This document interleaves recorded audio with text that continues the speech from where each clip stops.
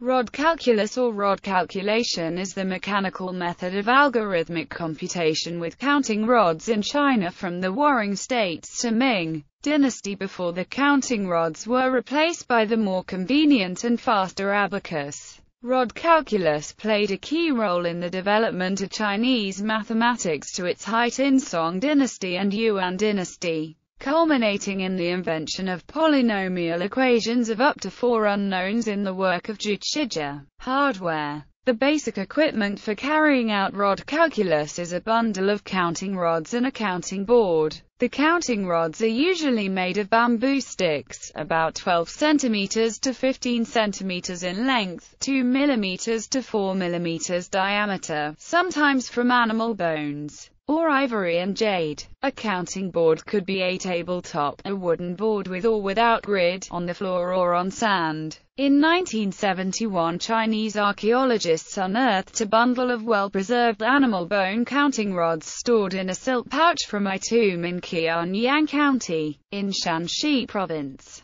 dated back to the first half of Han Dynasty. In 1975, a bundle of bamboo counting rods was unearthed. The use of counting rods for rod calculus flourished in the Warring States, although no archaeological artifacts were found earlier than the Western Han Dynasty, since the rod calculus software must have gone along with rod calculus hardware. There is no doubt that rod calculus was already flourishing during the Warring States more than 2,200 years ago. Software. The key software required for rod calculus was a simple 45-phrase positional decimal multiplication table used in China since antiquity, called the 99 table, which were learned by heart by pupils, merchants, government officials and mathematicians alike. Rod numerals. Displaying numbers. Rod numerals is the only numeric system that uses different placement combination of a single symbol to convey any number or fraction in the decimal system. For numbers in the units place, every vertical rod represent 1, 2 vertical rods represent 2, and so on, until 5 vertical rods, which represents 5. For number between 6 and 9, a biquinary system is used, in which a horizontal bar on top of the vertical bars represent 5. The first row are the number 1 to 9 in rod numerals, and the second row is the same numbers in horizontal form. For numbers larger than 9, a decimal system is used. Rods placed one place to the left of the units place represent 10 times that number. For the hundreds place, another set of rods is placed to the left which represents 100 times of that number, and so on. As shown in the image to the right, the number 231 is represented in rod numerals in the top row, with 1 rod in the units place representing 1. 3 rods in the tens place representing 30, and 2 rods in the hundreds place representing 200, with a sum of 231. When doing calculation, usually there was no grid on the surface. If rod numerals 2, 3, and 1 is placed consecutively in the vertical form, there's a possibility of it being mistaken for 51 or 24, as shown in the second and third row of the image to the right. To avoid confusion, number in consecutive places are placed in alternating vertical and horizontal form, with the units placed in vertical form, as shown in the bottom row on the right. Displaying zeros in rod numerals. Zeros are represented by a space, which serves both as a number and a placeholder value. Unlike in Arabic numerals, there is no specific symbol to represent 0. In the image to the right, the number 0 is merely represented with a space. Negative and positive numbers. Song mathematicians used red to represent positive numbers and black for negative numbers. However, another way is to add a slash to the last place to show that the number is negative. Decimal fraction. The mathematical treatise of Sun Tzu used decimal fraction metrology. The unit of length was 1 kai. 1 kai equals 10 kuns, 1 kun equals 10 fen, 1 fen equals 10 li, 1 li equals 10 hao, 1 hu equals 10 hu. 1 kai 2 kun 3 fen 4 li 5 hao 6 shi 7 hu is laid out on counting borders, whereas the unit measurement kai. Southern Song Dynasty mathematician Qin Jiushao extended the use of decimal fraction beyond metrology. In his book Zhu Shijie, he formally expressed 1.1446154 day as he marked the unit with a word underneath it, addition. Rod calculus works on the principle of addition. Unlike Arabic numerals, digits represented by counting rods have additive properties. The process of addition involves mechanically moving the rods without the need of memorizing an addition table. This is the biggest difference with Arabic numerals, as one cannot mechanically put 1 and 2 together to form 3, or 2 and 3 together to form 5. The image to the right presents the steps in adding 3748 to 289. Place the addend 3748 in the first row, and the addend 289 in the second. Calculate from left to right, from the 2 of 289 first. Take away 2 rod from the bottom, add to 7 on top to make 9. Move 2 rods from top to bottom 8. Carry 1 to forward to 9, which becomes 0 and carries to 3 to make 4. Remove 8 from bottom row. Move 1 rod from 8 on top row to 9 on bottom to form a carry 1 to next rank, and add 1 rod to 2 rods on top row to make 3 rods. Top row left 7. Result 3748 plus 289 equals 4037. The rods in the addend change throughout the addition, while the rods in the addend at the bottom disappear. Subtraction. Without borrowing, in situation in which no borrowing is needed, one only needs to take the number of rods in the subtrahend from the minuend. The result of the calculation is the difference. The image on the right shows the steps in subtracting 23 from 54. Borrowing in situations in which borrowing is needed, such as 4231, 789, one need use a more complicated procedure. The steps for this example are shown on the left. Place the minuend 4231 on top, the subtrahend 789 on the bottom. Calculate from the left to the right. Borrow 1 from the thousands place for a 10 in the hundreds place, minus 7 from the row below. The difference 3 is added to the 2 on top to form 5. The 7 on the bottom is subtracted, shown by the space. Borrow 1 from the hundreds place, which leaves 4. The 10 in the tens place minus the 8 below results in 2, which is added to the 3 above to form 5. The top row now is 3451, the bottom 9. Borrow 1 from the 5 in the tens place on top, which leaves 4. The 1 borrowed from the tens is 10 in the units place, subtracting 9, which results in 1, which are added to the top to form 2. With all rods in the bottom row subtracted, the 3442 in the top row is then the result of the calculation. Multiplication. Sun Tzu described in detail the algorithm of multiplication in the mathematical classic of Sun Tzu. On the left are the steps to calculate 38 times 76. Place the multiplicand on top, the multiplier on bottom. Line up the units place of the multiplier with the highest place of the multiplicand. Leave room in the middle for recording. Start calculating from the highest place of the multiplicand. Using the multiplication table, 3 times 7 is 21. Place 21 in rods in the middle, with 1 aligned with the tens place of the multiplier. Then, 3 times 6 equals 18. Place 18 as it is shown in the image. With the 3 in the multiplicand multiplied totally, take the rods off. Move the multiplier 1 place to the right. Change 7 to horizontal form, 6 to vertical. A times 7 equals 56. Place 56 in the second row in the middle, with the units place aligned with the digits multiplied in the multiplier. Take 7 out of the multiplier since it has been multiplied. A times 6 equals 48. 4 added to the 6 of the last step makes 10. Carry 1 over. Take off 8 of the units place in the multiplicand, and take off 6 in the units place of the multiplier. Sum the 2380 and 508 in the middle, which results in 2888.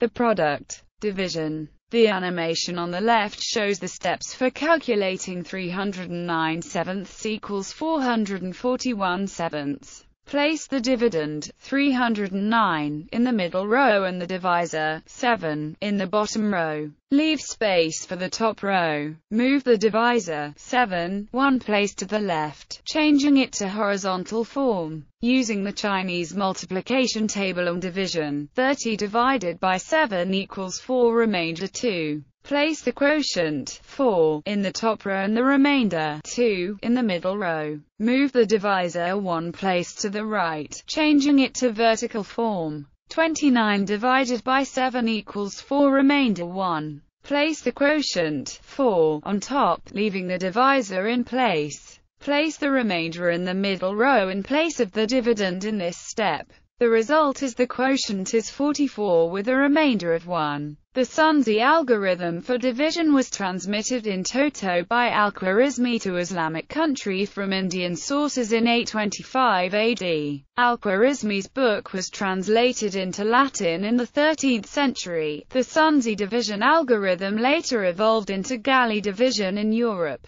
The division algorithm in Abul Hasan al-Euclidis's 925 AD book Kitab al-Fujal fi al-Hisab al-Hindi and in 11th century Kushayar ibn Labin's principles of Hindu reckoning were identical to Sun Tzu's division algorithm. Fractions. If there is a remainder in a place-value decimal Rod calculus division, both the remainder and the divisor must be left in place with one on top of another. In Lu Hui's notes to Ji Zhang Suanshu, the number on top is called Shi, while the one at bottom is called Fa. In Sun Tzu's calculation classic, the number on top is called Z or Fenzi, and the one on the bottom is called Mu or Fenmu. Fenzi and Fenmu are also the modern Chinese name for numerator and denominator, respectively. As shown on the right, 1 is the numerator remainder, 7 is the denominator divisor, formed a fraction 1/7.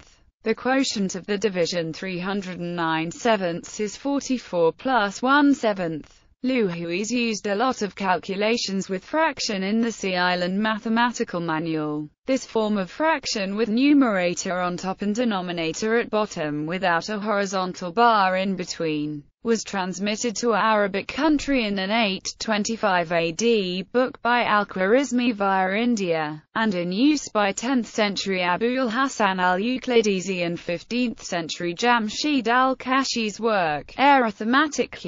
Addition 1/3 plus 2/5. Put the two numerators 1 and 2 on the left side of counting board. Put the two denominators 3 and 5 at the right hand side. Cross multiply 1 with 5, 2 with 3 to get 5 and 6. Replace the numerators with the corresponding cross products. Multiply the two denominators 3 times 5 equals 15. Put at bottom right. Add the two numerators 5 and 6 equals 11. Put on top right of counting board. Result. 1/3 plus 2/5 equals 11/15.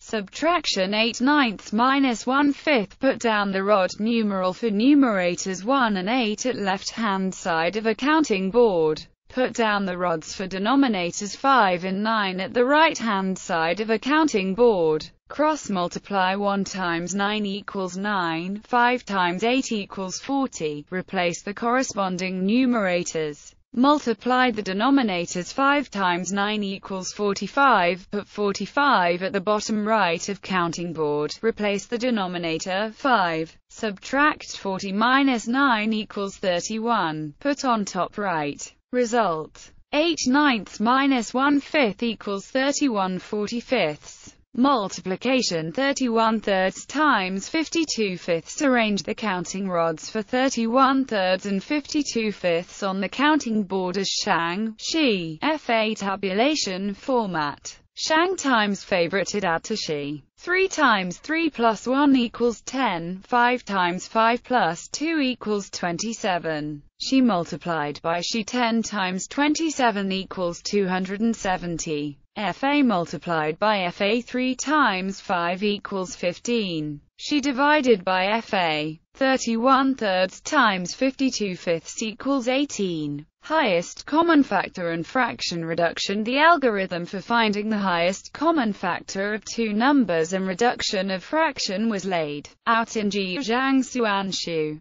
The highest common factor is found by successive division with remainders until the last two remainders are identical. The animation on the right illustrates the algorithm for finding the highest common factor of 32,450,625 59,056,400ths and reduction of a fraction. In this case the HCF is 25. Divide the numerator and denominator by 25. The reduced fraction is 1,298,025 2,362,256. Interpolation. Calendarist and mathematician He Chengshen used fraction interpolation method, called harmonization of the divisor of the day, to obtain a better approximate value than the old one by iteratively adding the numerators and denominators of weaker fraction with a stronger fraction. Zhu Shijie's legendary pi equals 355 113ths could be obtained with He Chengshen's method system of linear equations.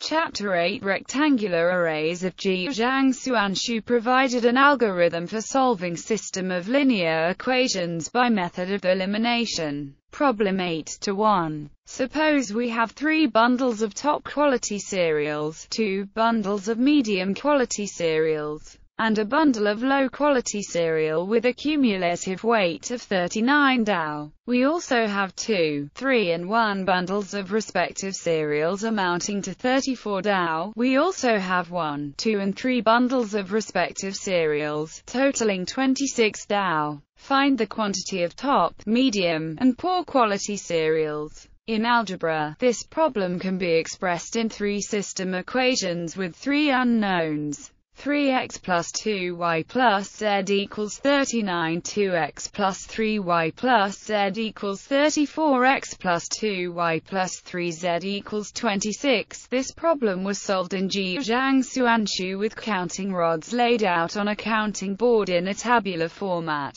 similar to a 3x4 matrix. Algorithm. Multiply the center column with right column top quality number. Repeatedly subtract right column from center column until the top number of center column equals 0. Multiply the left column with the value of top row of right column. Repeatedly subtract right column from left column until the top number of left column equals 0. After applying above elimination algorithm to the reduced center column and left column, the matrix was reduced to triangular shape. The amount of one bundle of low-quality cereal equals from which the amount of one bundle of top and medium-quality cereals can be found easily. One bundle of top-quality cereals equals 9 Tao. One bundle of medium cereal equals 4 Tao. Greater than extraction of square root. Algorithm for extraction of square root was described in Jiangsuanshu and with minor difference in terminology in the mathematical classic of Sun Zi. The animation shows the algorithm for Rod calculus extraction of an approximation of the square root from the algorithm in Chapter 2 Problem 19 of the mathematical classic of Sun Zi. Now there is a square area 234,567. Find one side of the square. The algorithm is as follows.